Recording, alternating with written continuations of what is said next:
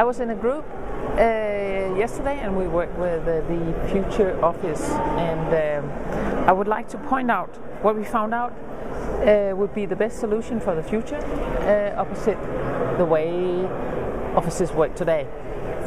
So if you look here, we are lucky to have an office at the shore. This is at the seaside, and if we walk around the office and we can look in, because all the walls are transparent. This is in a climate where it allows us to not have too many walls. If you go around here, this is the entrance, and when we enter the office, we pass the meditation area. This is where you can withdraw, and you can think about. You can get new ideas by meditating, and you can chill out in this green area.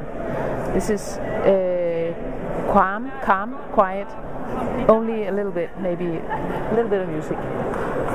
And then you pass by this, and you see on your left hand, you see the networking, the social networking area. This is where you can chill out, you can meet colleagues, and you can meet customers, for instance, but in a very informal area and atmosphere. Then you, if you go back here, you get into the area. This is not very new. This is an open office area, but this is different. You can pull your chair up to a table, and you can sit where you want. This is very voluntarily based. And here we have,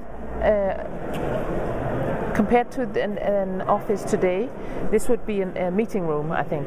But this is I have taken off one of the walls. You can go in. There is a door somewhere. I can't see it right now, but this is the brainstorming area. And what you see here, there's a lot of brains. We have a lot of brains here, and they work in here.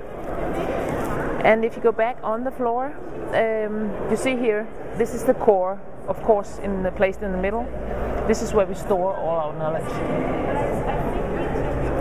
And if you compare with an office today, this would be in the basement or in the attic, I think, where you would store your things, your files. This is in the center of the office.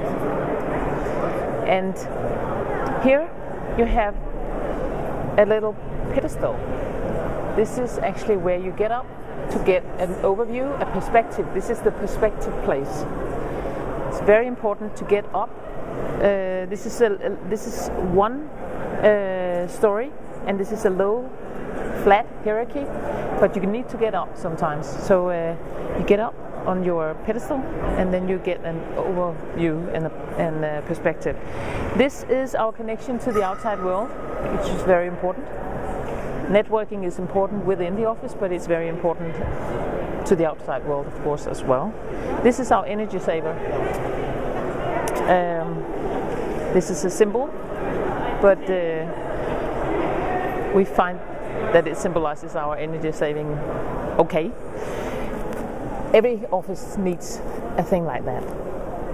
I think that's just about it.